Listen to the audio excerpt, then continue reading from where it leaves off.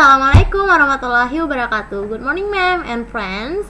I'm so glad you come to my video to see my presentation done online. Let's introduce myself. My name is MARSHANDA, NPM H1A020097, Medical Student, Faculty of Medicine, Bengkulu University. Lecture Dr. Wisma Yuwanita, MPD.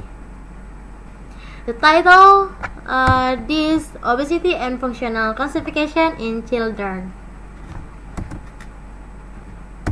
Next, background. Number 1. Functional constipation is a common pediatric problem in both developed and developing countries. Number 2. In the past 2 decades, the prevalence of obesity has increased worldwide. Number 3. Obesity itself leads to many health problems, including functional constipation. Number 4.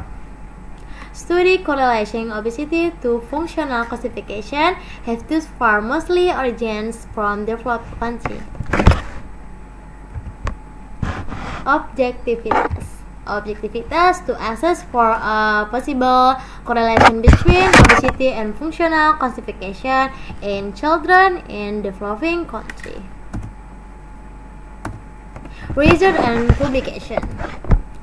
Number 1. Functional constipation is one of the most common gastrointestinal problems in children, with around 3% of all the pediatric cases. In the past 2 decades, the obesity prevalence has also increased. Most studies on a correlation between obesity and functional constipation have been done in developed countries. Next, obese children usually consume a low fiber diet and engage in less physical activity than normal weight children. And these factors result in altered defecation patterns. A recent pediatric study report a significant higher prevalence of obesity in children with functional constipation, 23%, compared to a control group, in an effort to increase children's quality of life. We aim to assess for possible correlation between obesity and functional constipation. Next, methods. 1.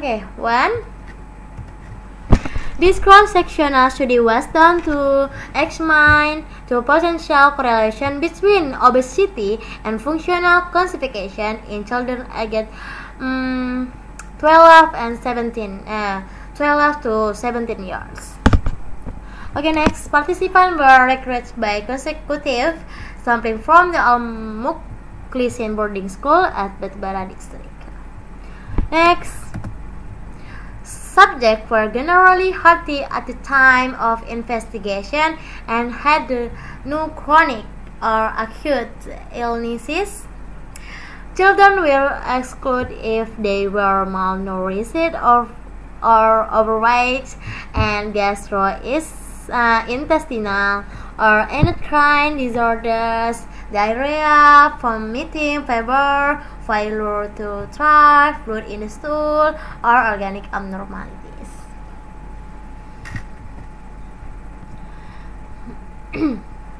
Next, the subject was surveyed by questionnaire and direct interview to assess the incidence of functional constipation based on 3 criteria.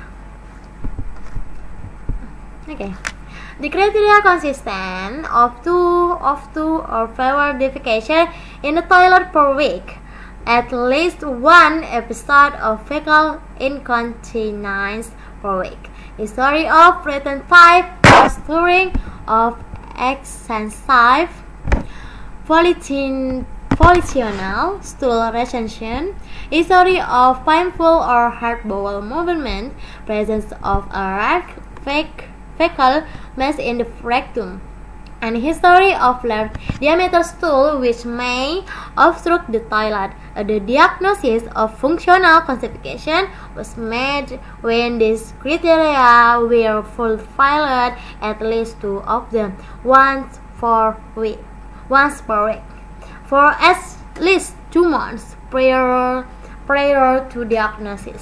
Next, all participants underwent physical examination performed by a physician. Okay, next, body mass index was calculated as body weight in kilogram divided by body height in meter square. Next, data were processed and analyzed using SPSS version 17.0 software and presented in the test and table. Next, result. Okay, from a total of 200 students at the school, 45 children parents refused to provide informed consent, leaving 155 children who underwent body weight and height measurements. Of these, 5 children were excluded because they were overweight, hence number 150 obese. We divide subject into 2 groups with and without functional constipation. Subject characteristics are shown in table 1. Next, we associate for a relationship between sex and functional constipation in our study. C-cortes reflect no significant relationship between sex and functional constipation. Table 2. However, C-square test revealed a significant relationship between obesity and functional constipation. Table 3. Next.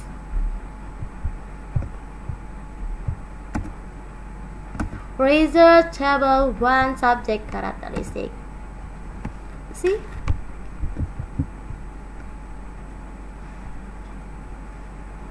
Okay, next. Okay. Result table 2 the relationship between sex and functional constipation. Okay. See?